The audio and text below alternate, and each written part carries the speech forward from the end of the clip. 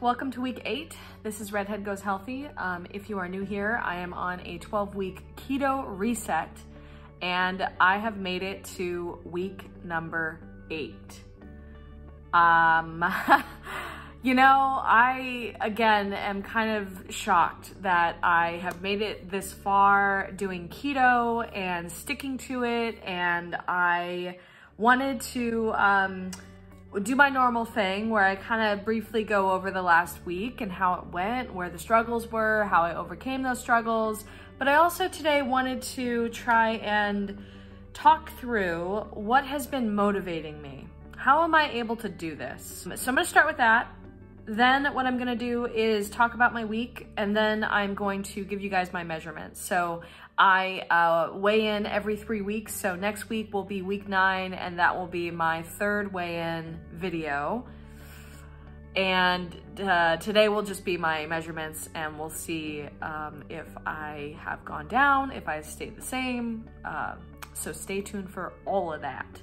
So I had a friend who helped me really stay focused on doing keto, and he is an excellent chef. He was asking me, how have you been staying motivated? Why is this different from other times that you've tried to do keto? Because I have done keto in the past. The longest that I've ever done it is about 30 days, as I've said before. Now I'm on, what is it, day 56, day 57, whatever the math is for, 8 weeks. How am I staying motivated? What's different this time? I'll be honest with you guys, I hit a pretty dark place a couple of months ago. And I think there was a reason why I wasn't posting as often as I was doing when I just started this channel. I really felt depressed. I moved to a new place, and it was during a pandemic, and I started a new job, and I just found myself choosing convenience over everything else. And so I ended up gaining weight. So I really felt like I hit a low point back in January, end of January, where I was just noticing physically that I just was not feeling well. So I kind of felt like I was faced with a decision back then.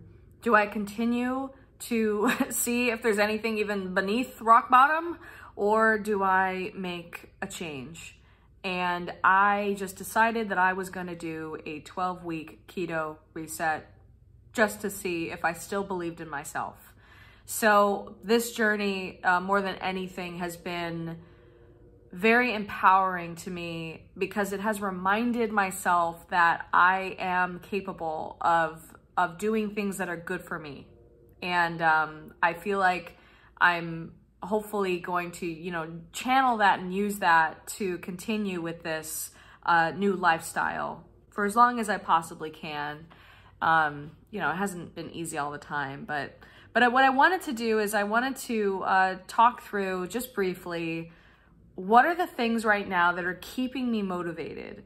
And I kind of put them into just like three different categories, if you will. The first one is, you saw at the beginning of my channel, I have this, basically like it's turned into a quote book, and every single day I rip off, the Post-it note, and underneath each Post-it note is a quote. And I made this book 12 weeks ago or 8 weeks ago, right? So I don't even remember what's, underneath the Post-its, which is really cool. It's a reminder that the version of myself that existed 8 weeks ago believes in me, like the current person that I am right now. And then it also helps me to feel motivated for the future version of myself. So I'm very thankful for the past version of myself for setting this up for me. And then related to that is this sort of, planner thing that I've been sharing with you guys. Again, it's super messy, but it's really, really been helpful just to write things down and to track and to basically turn the tracking into a habit. I think that's been one of the greatest the greatest accomplishments that I've had so far, that I've felt, is that I'm actually turning this into something that's almost second nature right now. And I'm the type of person that needs to write things down. I've tried using like apps on phones, and I'm just not nearly as motivated when I have to go to my phone to plug something in. Don't ask me why, I have no idea. The second thing are the YouTube channels and the YouTube community. I'm gonna tag a couple of you guys down below, because if others don't know about you, they need to know about you. So I'm thinking in particular Fitness Fits Ashley, and so her channel is so fun. Her channel is informative. She's so fun to watch. So shout out to you, Ashley. You've actually really like helped me to stay motivated. Every single day she'll post something that's helpful. If you are on a weight loss or health journey, it's very practical advice, and it's very like down to earth and grounded and honest. So I really appreciate that. I also wanted to mention Sarah from Losing Weight Sarah. So I put her channel down below. I think I got Losing Weight Sarah. I think that's right. She has been around with me from the beginning of our YouTube like experience, and so it's awesome to see that she's also posting videos again. And so I try to watch her premieres whenever I see the notification for that. So go check her channel out. She's awesome. And if you have a channel that I don't know about, please post that in the comments, and I'd love to connect that way. It's so helpful just to have the community of people who are all trying to do, you know, something similar and better ourselves. So yeah. Then finally is all the snacks that I have. So I want to show you guys what my cupboard looks like. So this is just to give you a sense of how I stay prepared. So got a lot of nuts here. We have our wasabi soy sauce almonds, my favorite kind of flavor. I've got some seaweed packets, not filling at all.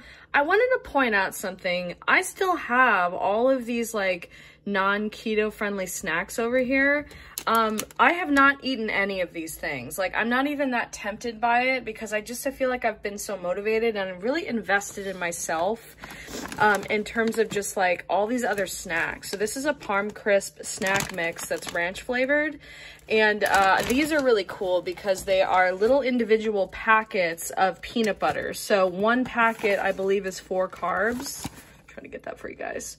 Because with the fiber, it's 4 net carbs, and it's like just enough, you know? You don't feel like you need more peanut butter. It's perfect. I also want to, if you guys don't know about these are phenomenal. I found this on Amazon, and it's a very small amount, so I'm not going to lie about that. It's about, I'd say 6 almonds are in here, 60 calories, and this one I believe is 4 net carbs, but there's a chocolate peanut butter flavor in there. They are the perfect dessert. And then underneath there, I found these Rip Van wafers, and it's their hazelnut flavor, and these are also like really, really good. It's like the perfect amount of snacks. So let me show you. Like, that's what they look like. They're not that big, 4 carbs, but again, it's like the perfect amount of dessert for me. But I'm also not a big dessert person. I am a big salty snack person. So I have a ton of these Parm Crisps. I got a variety pack so that, excuse me, I can like, you know, have different flavors.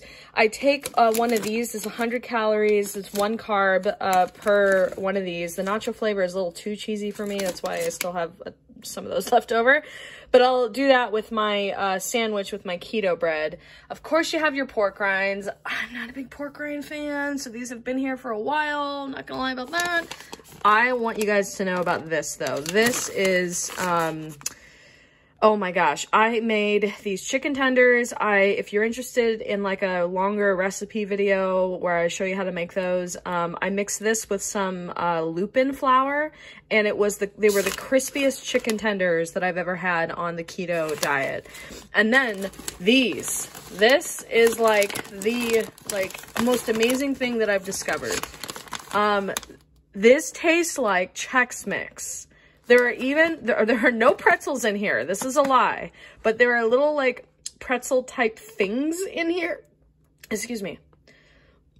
But there are like little pretzel type things in here that taste like pretzels. And then for those of you who have ever had Canalita Crunch, They put their little cereal in here, but they flavored it as like a Chex Mix flavor. And for like one serving, it's 4 carbs. So you can only have one serving, really. You gotta be careful with that. But anyways, that's just sort of my like closet full of keto-friendly snacks that has helped me to stay motivated this whole time. So yeah, that's about it for, you know, what is keeping me motivated right now. All these things are really helpful, and they're helping me to finish out the 12 weeks. So this last week, as you guys know, I mentioned that I was going to a dinner, and it was my boss's house, so very challenging situation for me. I got really good feedback and advice from you guys, so I so appreciate that. I ended up just telling her, she's Italian, and of course she was about to cook some pasta, and that she had the pasta, and she said, "So we're all having pasta, right?" And I said, "Oh, actually, I'm not going to be having any of the pasta." And of course, she asked me a million follow-up questions, and I was pretty honest. I said, I'm, you know, not eating carbs. I actually feel better without the carbs, and I'm actually, to be real with you, I'd be worried if I just ate a bunch of pasta tonight. So I kind of turned it into more of a health issue and less of a, I'm trying to lose a lot of weight, or I'm trying to get skinny. I didn't want to have that conversation, and plus it was 2 other male colleagues, and I just wanted it to take the attention off of me. Let me just tell you that I'm not going to eat the pasta, but I was able to eat some of the other items that she had, and I actually felt good about it because I didn't, you know, like with, I suffer with like an eating disorder, and I grew up with that, and the thing that I don't want in my life, and the thing that I'm trying really hard to move away from, is being so like OCD about food. I want to be able to be with my friends. I want to be able to go out on occasion. I want to be able to make plans with people that, you know, there's food that's going to be there, right? So I want to be able to like participate in that and not feel like, oh gosh, I can't eat that because it has some carbs in it. So I just had a little bit. I had a little bit of her chicken parmesan, her eggplant parmesan. I stuck to the salad mostly. I didn't eat the dessert. So I think I did, you know, I wasn't thinking of it in terms of like this black and white mentality. Because back in the day, if I'm doing a diet and I eat something that I shouldn't be eating, I would have, after dinner, gone to get like fast food. Because I would have thought, well, I ruined the whole day. I had that bite of that, you know, fried chicken. I ruined the day. I might as well go to McDonald's and get, you know, a 12-piece or a 10-piece chicken nugget. I haven't had chicken nuggets in so long. They don't make 12 pieces. Huh. I used to get that all the time. The 10-piece chicken McNugget meal with French fries. But I would always do it like after dinner, or if I messed up that day, I would like use that messing up as an excuse to go like do more damage, like eat more. And I didn't do that this time. I didn't do that. I was just like, no, this is actually how you become a more balanced individual and you fix your relationship with food. Food is not morally bad. It is not morally bad. And you are allowed to have a little bit of this, and then you get right back on track later that night, next day, and that's what I did. So my measurements reflect all of that. I remember that the last time I measured in, I was 35.5 on my waist and 45.5 on my hips. Measured this morning, I am now 35.3 on my waist and 45.3 on my hips. So that is a 0.2 inches lost on my waist and my hips. And again, these are just, you know, it's a slow progress, and measurements are also kind of like finicky because if you're retaining any water, then your waist, it's a whole thing. The weigh-in video is next week, so I am hoping for anywhere between, I'd be happy with 7 to 9 pounds, week 9, but I'm doing a lot of like biking, like I said, so it's very possible that my, like if my waist and hips are going down, that's really all I care about, but we will see next week what happens and how it impacts me emotionally. Thank you all for following me, and I will see y'all next week.